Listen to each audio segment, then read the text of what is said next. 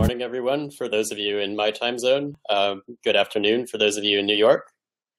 All right, so today I'm going to give you a talk about practical methodology for deploying machine learning.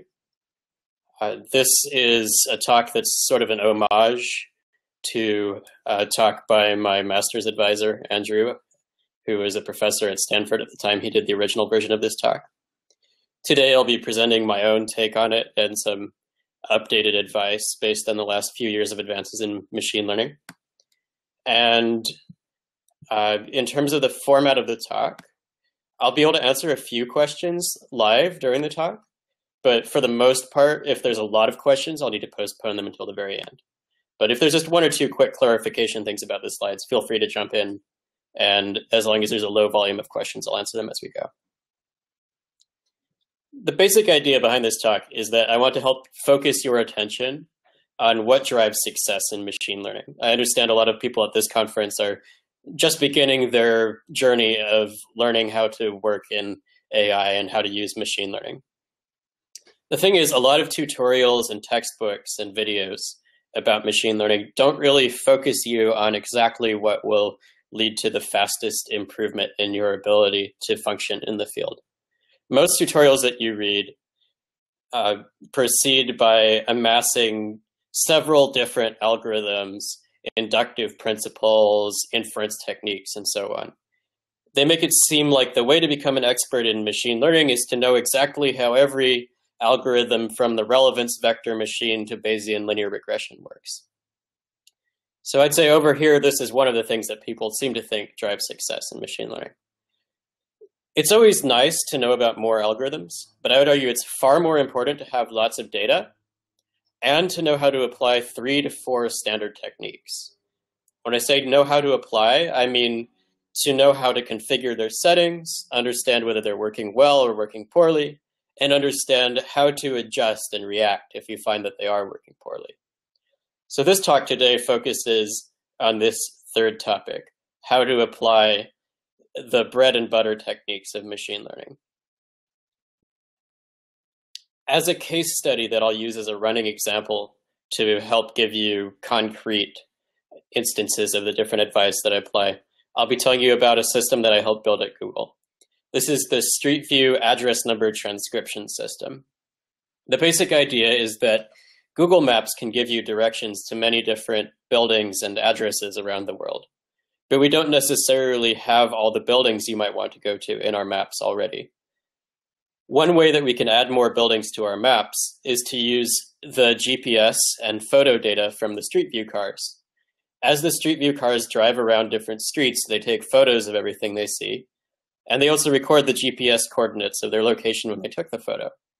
So if we see the address number of a building and that building isn't already on our map, we could, in principle, put that building into Google Maps at the correct GPS coordinates. The problem is there are an awful lot of address numbers that we take photos of, and it's labor intensive to transcribe them and put them on the map. The way we solved this problem was we built a neural network to transcribe the numbers out of the photographs and convert them into a computer-readable digital format so that we could then update the maps entries. Throughout this talk, I'll refer to a few different challenges that we encountered along the progress of this project, and I'll describe the way that we overcame each of these challenges as part of my general advice for you to apply in your own work. The basic methodology I'm going to advocate is a 3-step process. In the first step, you identify the needs that you have for the product or the service or the research project that you're building. You then use these needs to figure out what your goals should be. Your goals should be specific and quantitative. Part of the planning process is to choose what metrics you will use to measure success and exactly what kind of numbers you need to achieve for those metrics. After you've set up your goals, you need to build an end-to-end system as soon as possible. You don't want to over-engineer your project before you begin working on it. Just think of the simplest thing that can actually produce a usable output for the task that you want to solve. It doesn't matter if the output is actually any good or not. It just needs to be something that can actually be scored using your metrics. Once you have the end-to-end system in place, you begin step 3. data-driven refinement. In step 3, you measure different properties of your system. You figure out which aspects of it are working well and which aspects are working poorly. And you use these data-driven metrics to improve the parts that are working poorly and improve them. I haven't uploaded the slides, sorry. I can upload them right after the talk. After you have improved your system with this data-driven refinement process, you might end up with something that's complex at the end, but it won't be over-engineered. It will be engineered to be just as complex as you need to solve the task. If you design a complicated system before you've actually started tackling the problem, you might overestimate how complicated it needs to be and end up with something that's harder to maintain and use in your business than you need. All right, so that's the overall 3-step process. Now I'll go through each of these steps in a little bit more detail. The first step is identifying the needs of your product or service and defining metric-based goals that will ensure you meet those needs. One thing you need to think about is how much accuracy you actually need in your product. Obviously, everyone would always like to build a machine learning system that's absolutely perfect, but that's usually going to be extremely expensive, if it's even possible at all. So you need to think about how much time and money you're going to invest to get different levels of accuracy. And you probably want to initially plan for the lowest amount of accuracy that's actually usable in your application. Some applications intrinsically demand lots and lots of accuracy. If you're building a surgery robot that's going to cut apart people's veins and stitch them back together, any machine learning you need in there needs to be extremely accurate. Otherwise, you're going to cause lots of pain and suffering and injury. But if you're building a mobile app where you take a picture of your friends and it says which celebrity they look like, there's not even really a right answer in that case. So it's all right if you don't necessarily have the most accurate machine learning system of all time. Most applications fall somewhere in the middle. A lot of business applications where you use predictions to plan investments and sales and acquisitions and so on. They fall into this realm where if you can make better predictions than the humans are already making, you'll make money. You'll at least save money relative to what you do if you operated off of the human predictions. And the more accurate your predictions are, the better you'll do. But just getting past the human baseline is sufficient to have a useful product.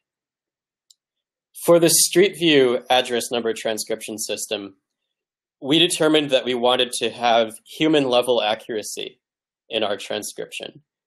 We wanted to make sure that we weren't getting any address numbers wrong compared to what human transcribers would get. The reason is that it's very frustrating if you ask for directions and then Google Maps leads you to the wrong address. So we needed to make sure that we didn't reduce the accuracy below the system that we were already using. In order to measure the accuracy, we were able to just use the percentage of examples that are correct. That's a relatively straightforward metric. But there's other tasks where you don't want to just measure the number of examples that are correct. For example, if you're building a test to determine whether someone has a rare disease, you can just say, nobody has the disease. And because the disease is rare, you'll get a very high accuracy that way. Suppose that only 0.1% of all people in the population have this disease. You'd get 99.9% accuracy. For cases like that, there are other metrics that you should use. So precision tells you the number of detections that are correct. In the test for the disease, if you say someone has a disease, precision is the probability that you're correct, that they actually have the disease. Another metric is recall, the percentage of positive examples that you actually detect. So in the disease example, this would mean, of all the people who have the disease, what percentage of them do you correctly diagnose as having it? For the Street View application, this didn't actually matter because our different classes that we were categorizing into were the 6-digit numbers that addresses can take on. There's not any one class that's extremely rare and another class that's extremely common. One metric we did end up using that was important, though, and that you don't see very often and that I think should be used more often, is coverage. So you probably haven't heard of coverage before. The idea behind coverage is you can have a machine learning system that refuses to classify some inputs. Basically, if you show it an example where it's not confident what the correct answer is, it can say, I am not confident what the correct answer is. You should not use machine learning to solve this particular input. Coverage is the percentage of examples that the machine learning system actually confidently classifies. And using this metric was key to our success on the Street View house number pipeline. It's very difficult to reach human-level accuracy on address number transcription if you insist that the network classifies every single example that you show it. But you can easily reach human-level accuracy if you're willing to reduce coverage. If you're willing to say, I'm going to throw out 6% of the examples so that I can reach 99.5% accuracy on the remaining ones, then you can actually get as high of accuracy as you want, provided that you're willing to throw out more and more examples. So when we set our goals for the Street View house number transcription pipeline, we set our goals in terms of accuracy and coverage. We wanted to get human-level accuracy at a specific level of coverage that we felt was necessary to justify the investment in the machine learning pipeline.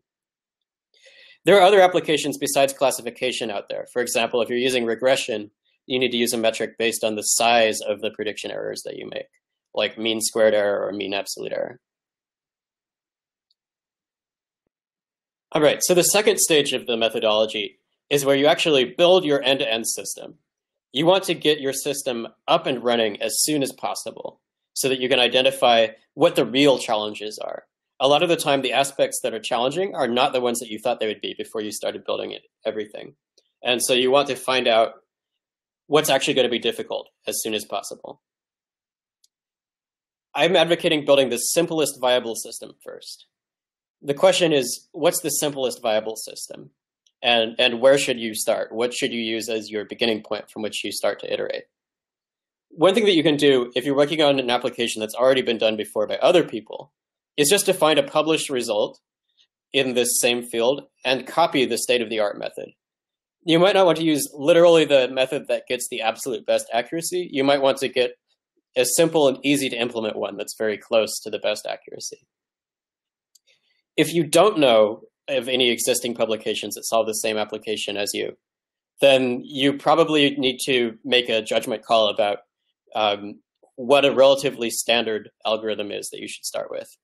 So now I'm going to give you some guidance about what some reasonable baselines are to begin with. One of the first questions to ask today in 2015 is whether you should use deep learning or not. Deep learning is very hot right now, and it's my specialty, so you're probably expecting me to tell you should always use deep learning all the time. That's actually not the case.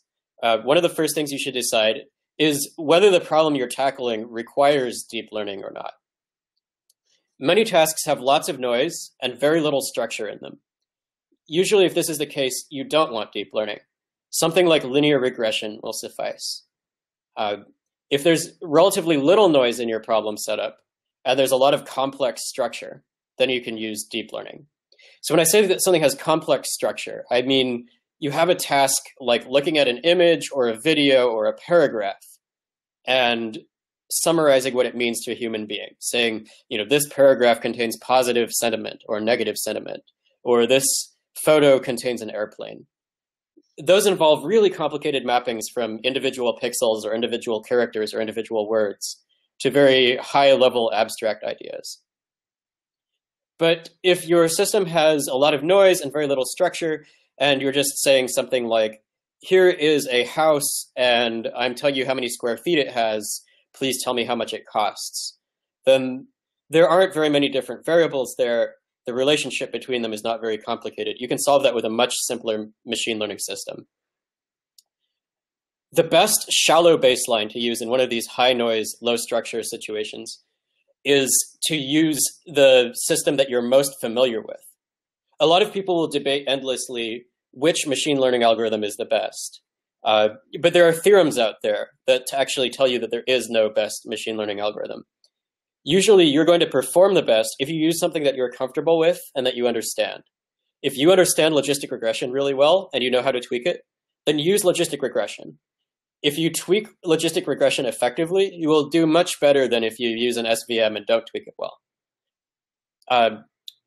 Also, the same applies in reverse. If you're familiar with support vector machines and you think you understand how to tweak those, then by all means begin with support vector machines. Um, Before about 2013, before deep learning became really effective, boosted decision trees were one of my favorite default algorithms. If you have a good implementation of those and you feel comfortable using them, then they're a really good baseline in a lot of cases. And I successfully used those for a lot of robotics problems. Okay, so suppose that you have a very complicated problem and you have enough data to fit it. In that case, then you want to go ahead and use deep learning. So what deep learning model should you use? The basic way that you decide what kind of deep learning model to use is, well, first, as I said on the earlier slide, if there's already a published baseline that works well in this task, then just copy the architecture from the published baseline. But if you're working on a totally new problem and you need to make your own decision about what to use, the main way you decide is you look at what kind of structure there is in the data. Some data doesn't really have any structure at all. It's just a list of measurements. And you just, in this case, you could just apply a fully connected neural network to it. There's no special structure in the neural network at all. It's just completely specified matrices at every level. A lot of tasks have spatial structure to them. This is things like images or videos or data based on maps or any kind of thing where you have sensors aligned on a grid. In that case, you can use a convolutional network.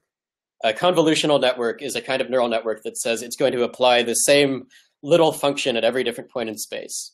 And if you learn that one little function really well, then you can apply it everywhere. You don't need to independently relearn it at every location in the grid. Finally, if you have a kind of data that has sequential structure to it, then you want to use a recurrent neural network. This is if you have something like text, where you want to read a long sentence, and then at the very end, you're going to be asked a question about it. So at the end of the sentence, you need to remember something from very early at the start of the sentence. You might notice that there's a little bit of overlap between sequential and spatial structure. You can kind of think of time and space as interchangeable. So there is a little bit of a judgment call about whether you want to use convolutional or recurrent networks. In some sense, they are similar things. Recurrent networks kind of imply that you're convolving over time. But that's maybe a little bit more advanced than I need to get into right now. You could do reasonably well with the choice of either a convolutional or a recurrent network anytime that you have this kind of structure available. Okay, so suppose you've decided that you want to use a fully connected neural network to solve some kind of unstructured data processing task. What's a good baseline for that situation?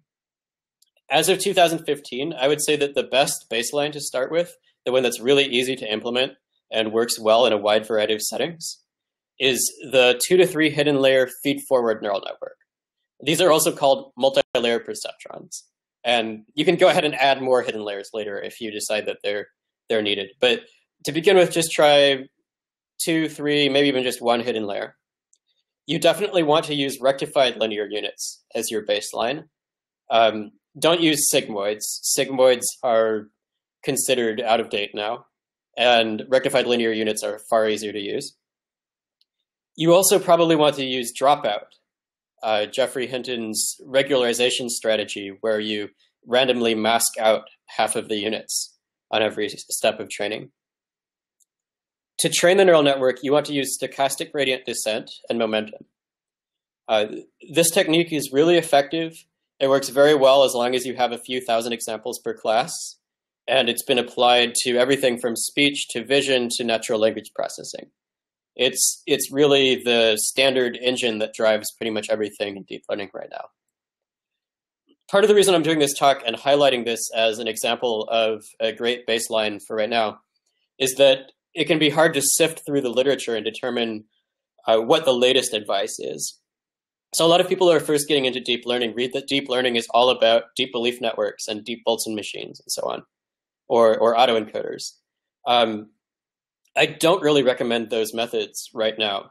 Those were performing very well from about 2006 to 2012, but they're complicated and difficult to make work. You need to understand a lot more ideas to get them to work well. And these days, there are very few tasks where they're actually the state of the art anymore. Unless you know for a fact that something like autoencoders is necessary to perform well on the application you're working on, you probably want to default to this backpropagation-based rectified linear network.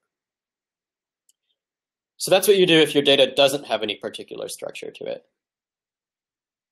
If your data has image structure, then you want to use a convolutional network. So I also have some pretty strong recommendations for what to use if you're in the convolutional setting. If you're able to do it, I suggest using an inception network trained with batch normalization.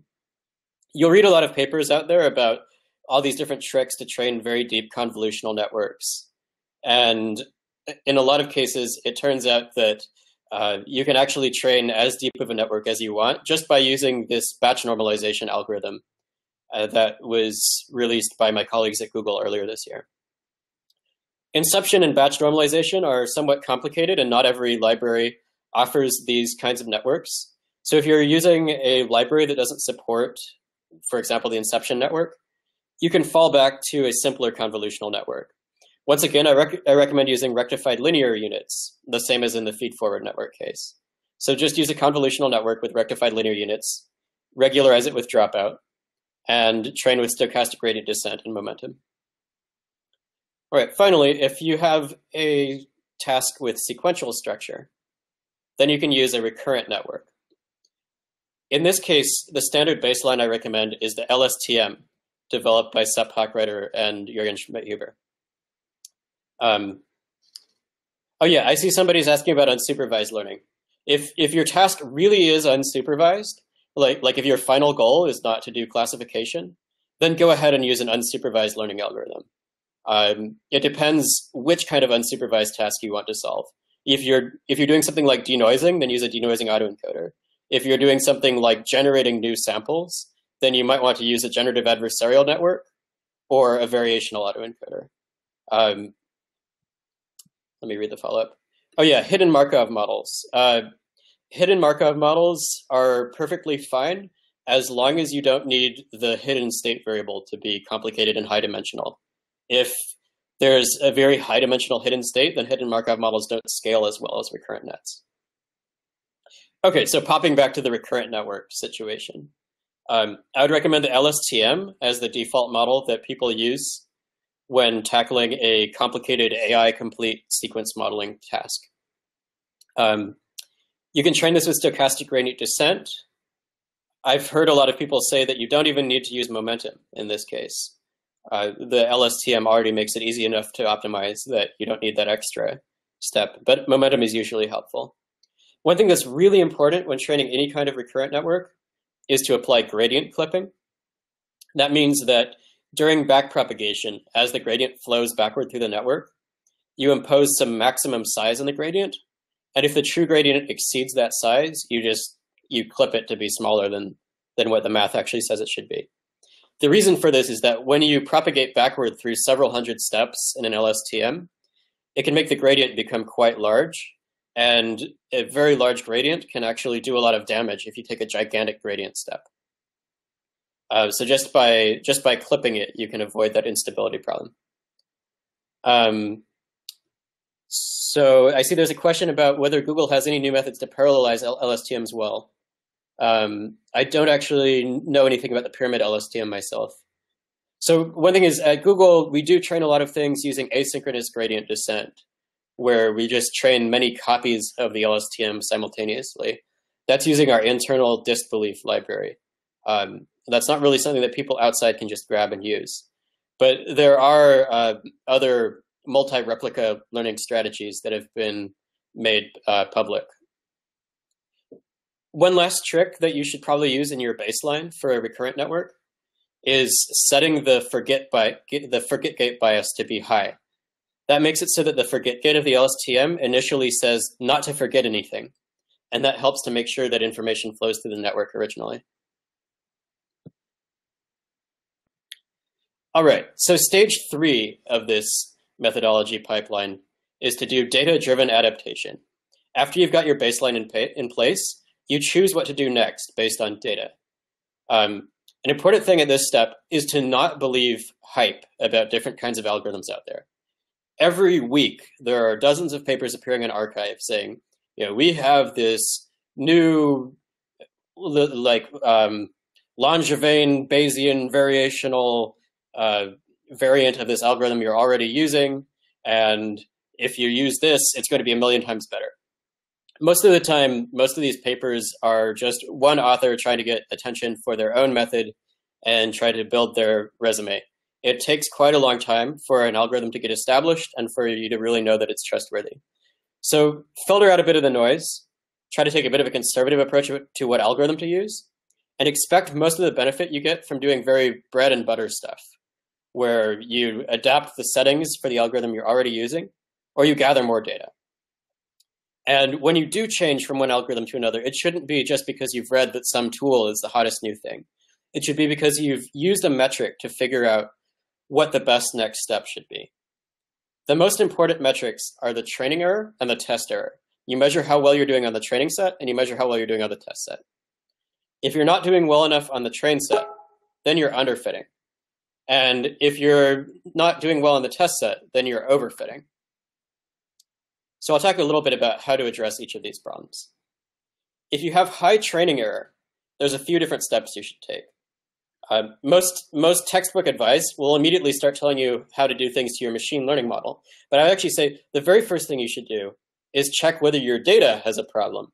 Make sure that it hasn't been collected poorly or something like that. If the data has defects, then your algorithm won't be able to fit it.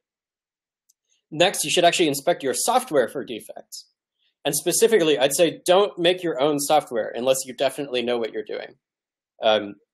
Using other established software that's been tested and improved by many people is a good way of being relatively confident that your high training error doesn't come from a bug.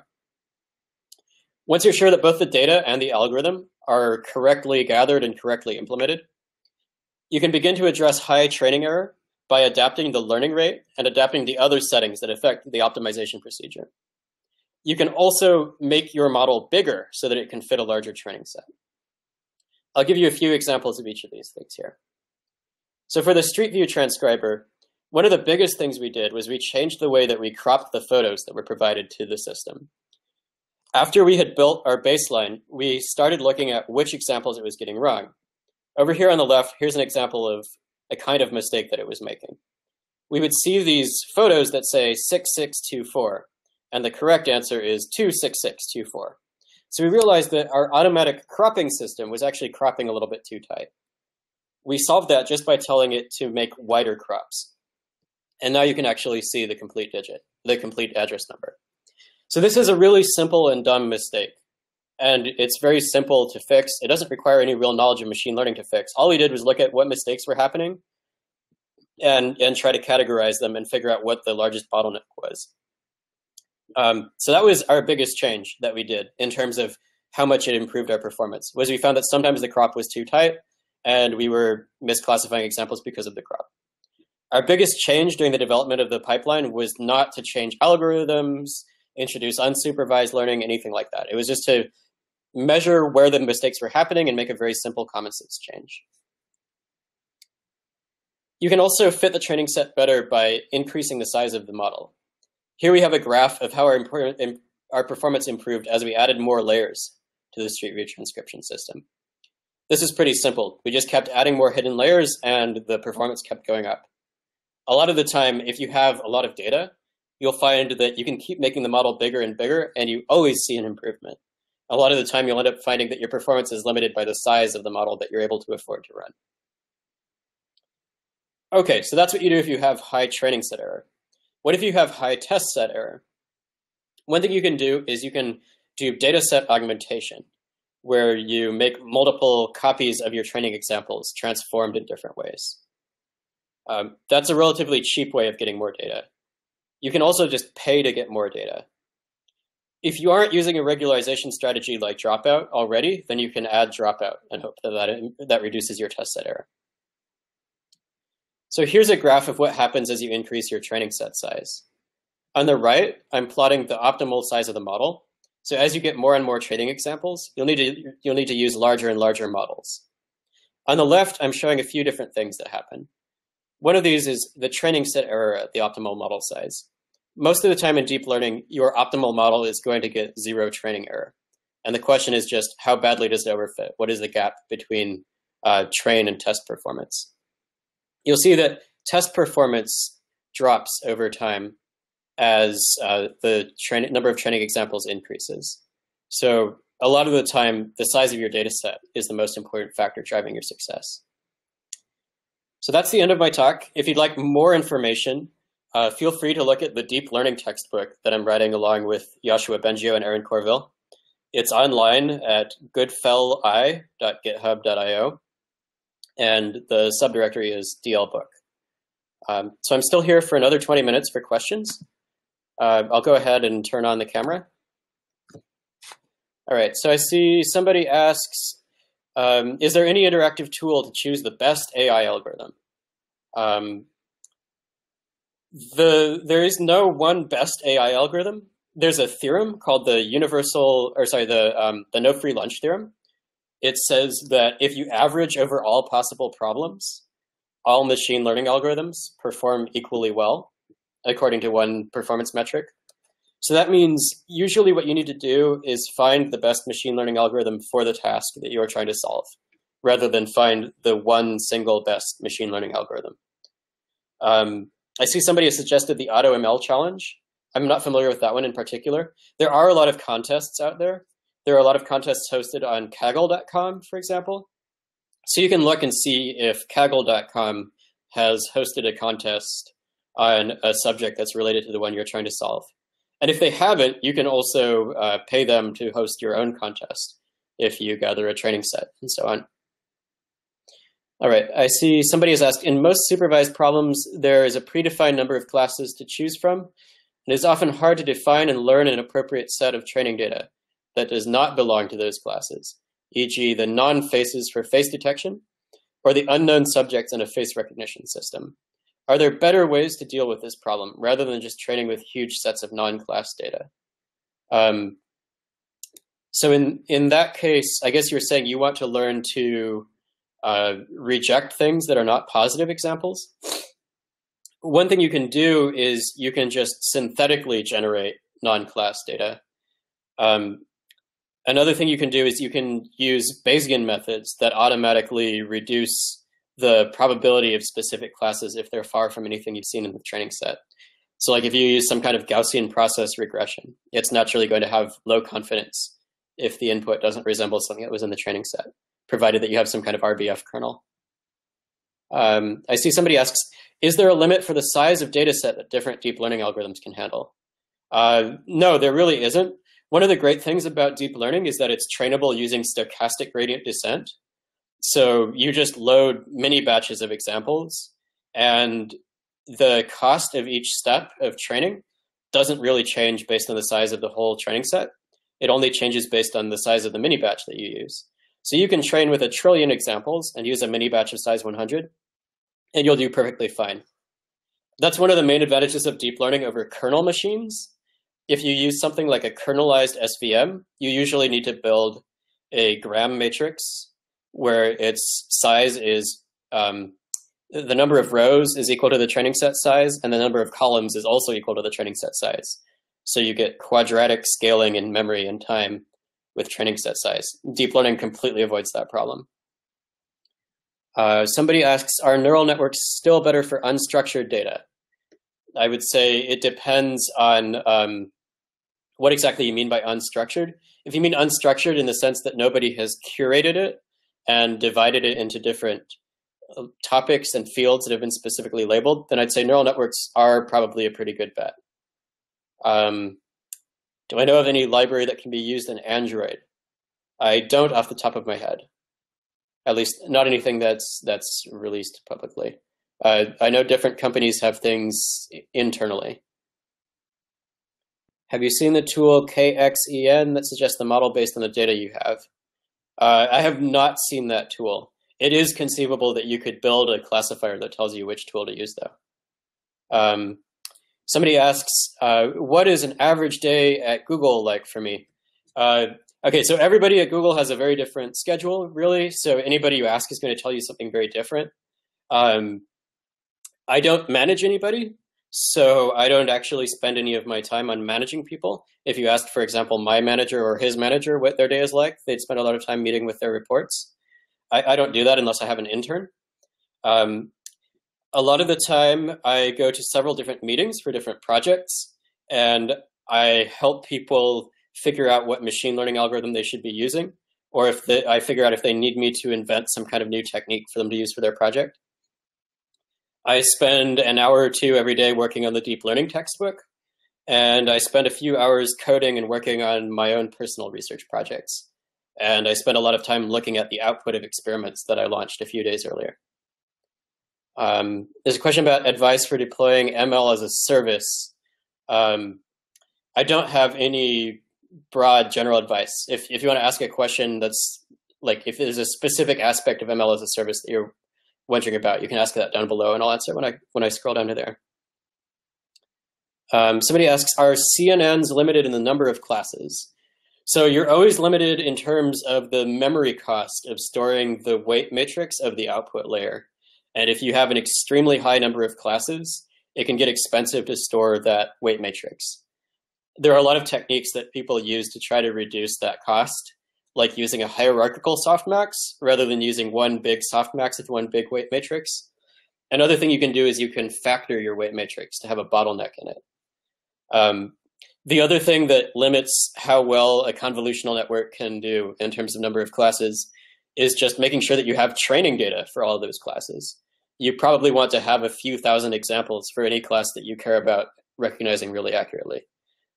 But the requirement that you have training data for all the classes applies to pretty much every machine learning algorithm right now. Someone asks, is there an LSTM RNN algorithm for regression, not classification, prediction of numerical sequences? And yeah, there is. One thing that's really cool about neural networks is it usually doesn't really matter whether you're doing classification or regression. You just need to write down a loss function that makes their output do what you want it to do. So anytime you have a neural network and you want it to output some number that you want to use as a probability, then you use that number as the appropriate parameter of some probability distribution. So if you're doing classification, you say, I'm going to take the softmax of the output number, and that's going to give me a distribution over classes. But if you're doing regression, you say, I'm going to take the output number, and I'm going to use the output as the mean of a Gaussian distribution. And then I'm just going to take that Gaussian distribution, measure the log likelihood of the training data under that distribution, and I'm going to have gradient descent minimize the negative log likelihood. Someone else asks if I've played with WetLab's AI that can apparently find the best parameters like learning rate, etc. Yeah, so I have used WetLab on a few different occasions.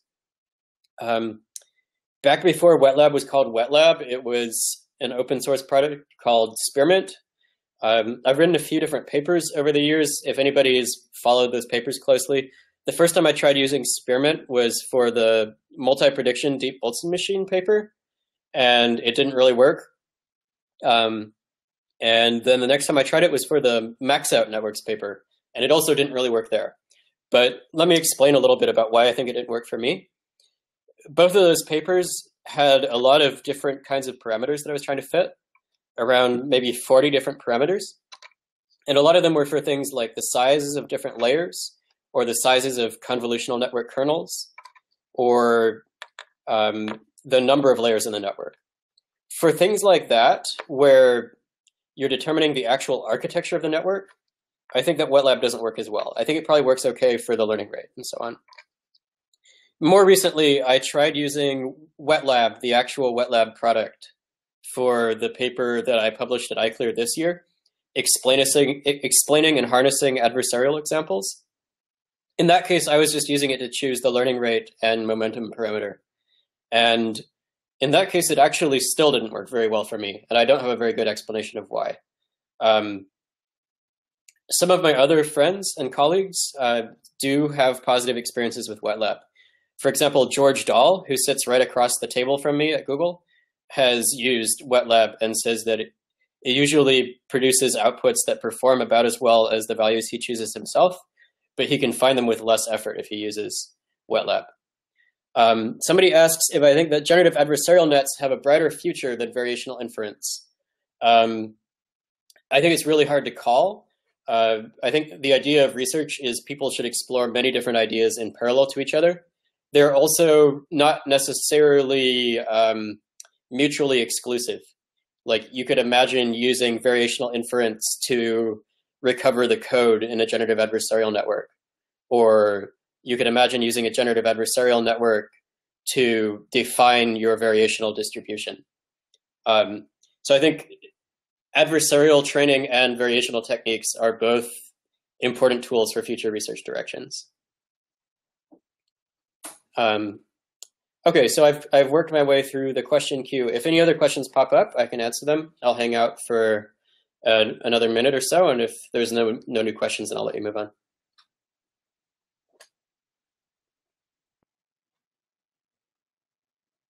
Yep, thanks to everyone who's saying they enjoyed the talk. All right, so it looks like that's the end of the questions. I'll post the slides on Google Plus in just a minute. And you can just search Google Plus for Ian Goodfellow, and you'll see the link to the slides there. And yeah, have a good day, everyone.